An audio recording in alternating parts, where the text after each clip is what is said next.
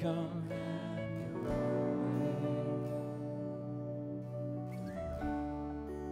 'Cause I know you're in this place.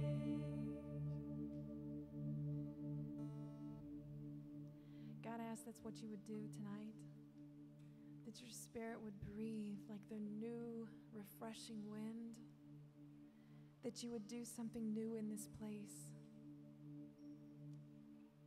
God, that you would sit among us, that you would speak to us, that you would teach us, that we would be moldable in your hands, that you would give us a vision of your future and your plans, even if our minds can't comprehend it, God, that we would trust you. And it's in Jesus' name that we pray this. Amen. And now if you've got kids, if you would head to the back of the room towards the doors, all the kiddos.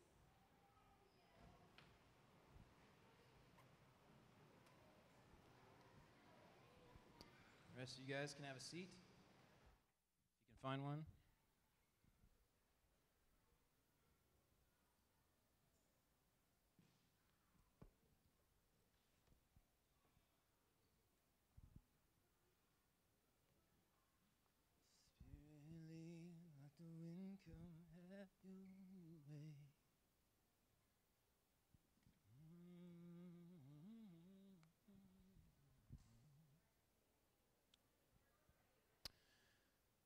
Well, good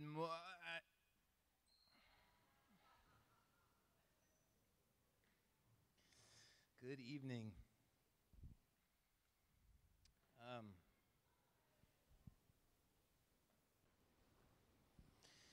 want to ask you a question tonight.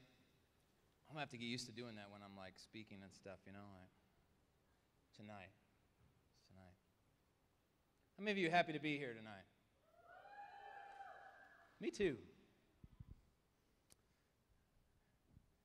God's doing an awesome thing at Celebration. This picture of a waterfall I've had since, I guess it's a waterfall, wave, crashing. Had that vision in my head since way before Incurrent. I say way before, like maybe 2 or 3 years before that. We had a prayer meeting. I showed up on a Monday night at church to pray with a group of other people. And I remember the Lord speaking that to me. And something that I think we don't understand or we don't allow ourselves to walk in as much as we need to is patience. And when God gives you a vision of something, no matter what it is, if God gives it, He will perform it. The problem so many times is that we're not willing to wait it out.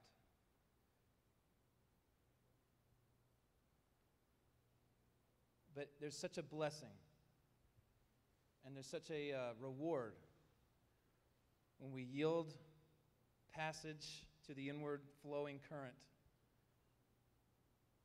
and we let God have His way, and we remain faithful even when things get difficult. So this morning, I'm going to get it. This evening, I want to talk to you about this. How many of you have prayed for patience before? That's good. I should say I'm surprised, I guess.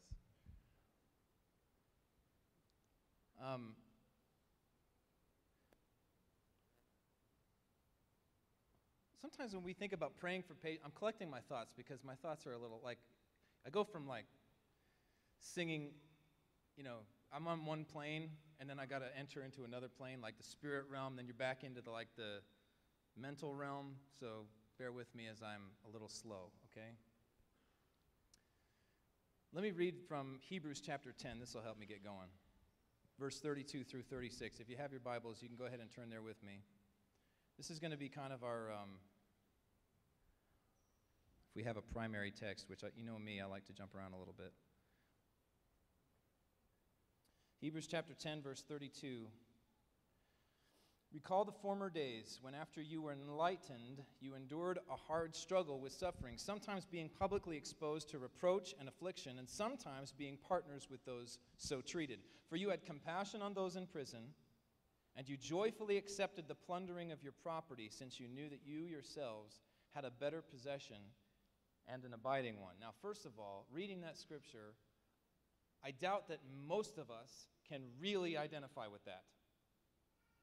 So we're actually starting out on something where we're going to have to sort of mentally enter into, what would it be like if I willingly and joyfully accepted the plundering of my property? That's where I got to get to first before I understand this, which he says in verse 35, therefore do not throw away your confidence, which has a great reward.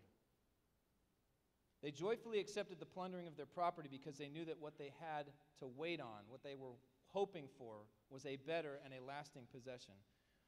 In verse 36, for you have need of patience, so that when you have done the will of God, you may receive what is promised. You have need of patience. So what does our life look like? What does your life look like? And maybe you just take a little bit of time to think about this. What does your life look like when there is no patience? Just think about that. What does your life look like when there's no patience? You have zero. It's gone. No patience. What do you look like? Imagine that, okay? Some of you are like, nah, man, I don't want to imagine that. That's not good. It's not healthy. When we have no patience, okay, I want you to see that, because we're going to revisit this at the very end. But I want you to think about that. What does it look like when you have no patience? What does it look like when I have no patience? Because that's going to show us really why we need it so much. If you don't know what it looks like when you have no patience, how are you going to feel the gravity and the weight of your desperate need for it? Patience is, and I thought through some analogies of what is patience like. To me, patience is like a life raft. The water's not going to change. It could be turbulent, but it's water, right? If you don't have a life raft, where are you going to end up? Blub, blub. In trouble. Patience, again, here is like night vision goggles. I don't like this vision. I like this thought. You can't change the fact that there's darkness all around, can you? But when you got the ability to see and to perceive, the way that you can map out your strategy, it gives you an advantage to be able to plan and to see and to take time to gather yourself together. Galatians chapter 5, verse 22 through 24. And you guys are familiar with this passage. It's the fruit of the Spirit. And remember, last week we talked about being immersed in the Holy Spirit. What does it mean to be immersed in God Himself? Only Jesus baptizes with the Holy Spirit, right? So we can baptize in water. We can lead you and show you the way to Jesus. But it's only He Himself that can immerse us and baptize in the Holy Spirit. And so if we're baptized in the Holy Spirit, if we have the Holy Spirit, if we're full of the Holy Spirit, this is the fruit. Okay, so everything we read here is one part of a representation of a person who's full of Him. Okay? So let's read this. The fruit of the Spirit is love, joy, peace, patience, kindness, goodness, faithfulness, gentleness, and self-control. He says, against such things there is no law. There's nobody's going to invent anything that says, oh, you know what, we're going to outlaw patience. We're going to outlaw kindness. We're going to outlaw gentleness. You can't be gentle anymore. No one's going to say a law against those things. Because why? Because they're inherently good. So if this is the fruit of the Holy Spirit, and one expression of it is patience, then when I express patience, I'm exhibiting at that moment an aspect of the Holy Spirit working in me.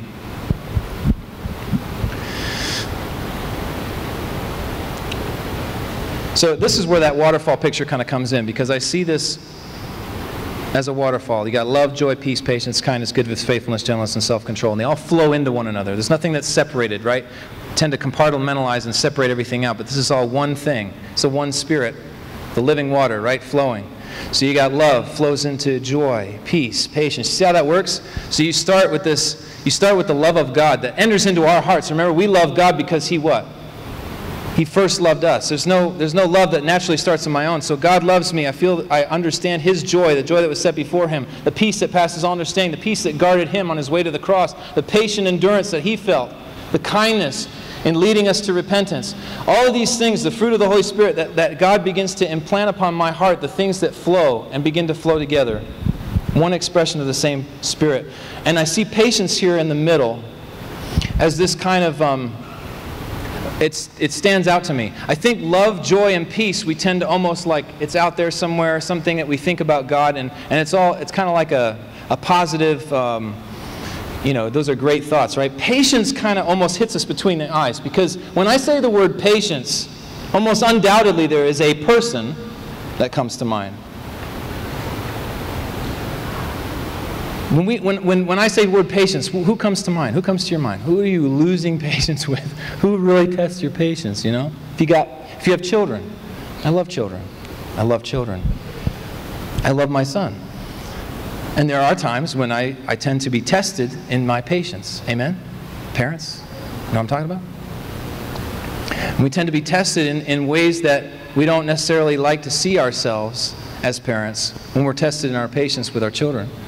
Or with our spouse, for instance. But patience is this thing, I think, right in the middle there, where everything hinges, and really where Christian maturity is most evident. Okay? Think about that. If you lack patience, that's a very, very clear sign that you are not walking in maturity. That's just plain and simple. It's very, very, it's outward. It's very public. If you don't have patience, it becomes pretty evident pretty quickly to others.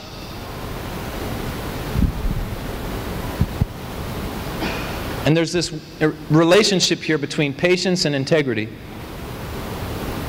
What is integrity? You know what integrity is? We tend to think of integrity in terms of moral things, like a person who's honest or a person who, is... somebody who's pure in their heart.